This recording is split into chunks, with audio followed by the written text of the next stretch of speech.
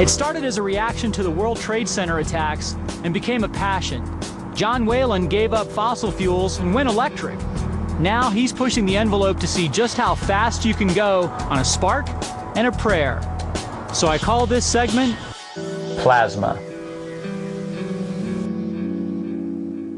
P-L-A-S-M-A, Plasma Boy. That's my name.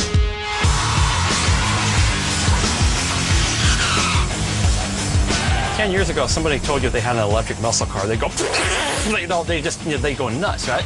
Now when you say, I've got an electric muscle car, they go, oh, are you that one? You're the one that kicked that big block's butt?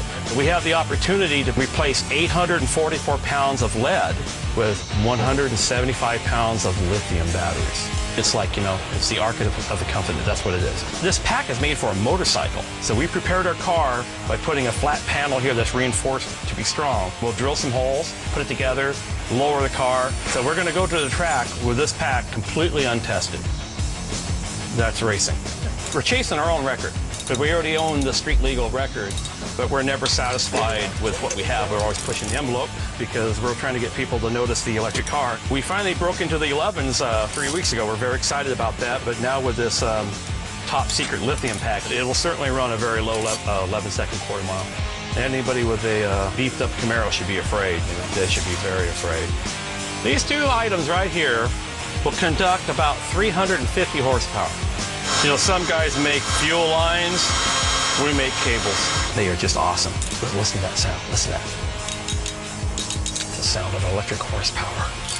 This is the conduit from battery to the motor controller. That's kind of amazing that this will take out a big block 454. I love it. Okay, we're going, we're good, let's hit the track.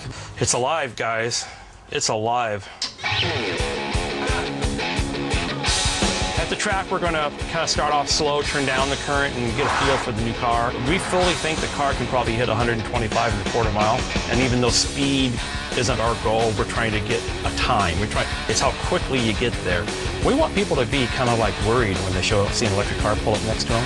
How do you deal with instantaneous torque when you've got this motor you got to rev up? And where's the power band? And all these, you know, exploding dinosaur juice and stuff, and we just sit there and go, and we have it instant. We have to look for it. Yeah! Woohoo! That's what you call lighting them up.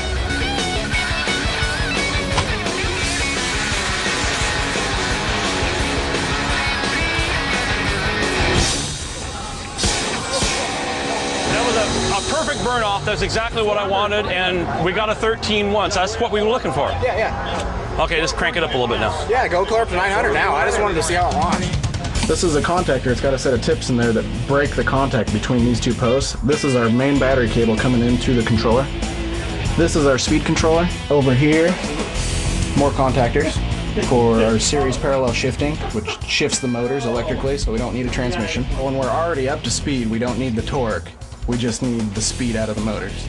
When it does flash over, we get arcs from either the motor housing or the brush springs. Usually something fails and just turns into a plasma ball. You see sparks shooting out the bottom and lots of brush material goes away, and it just pieces fly out of it. The strategy is because we don't know this car now. It's so different with a lighter pack, with all this weights out of the car, different gear ratio. We didn't want to get too crazy and have a dangerous situation, so we turned it way down.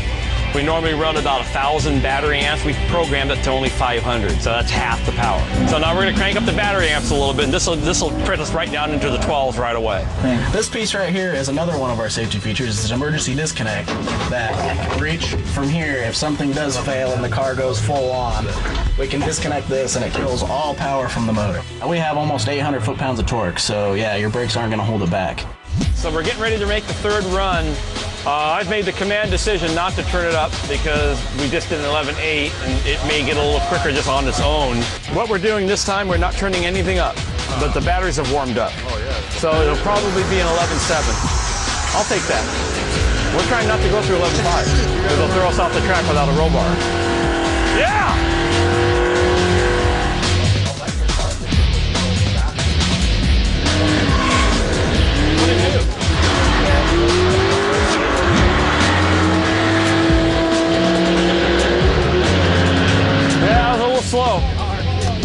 11.9 and 105, but we still took out the Mustang, so that's cool.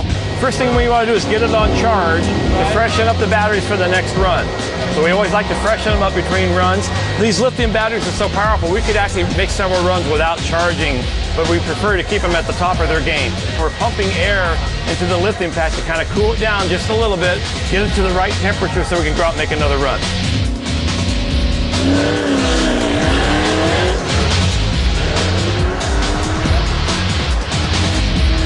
Oh my God, here it comes.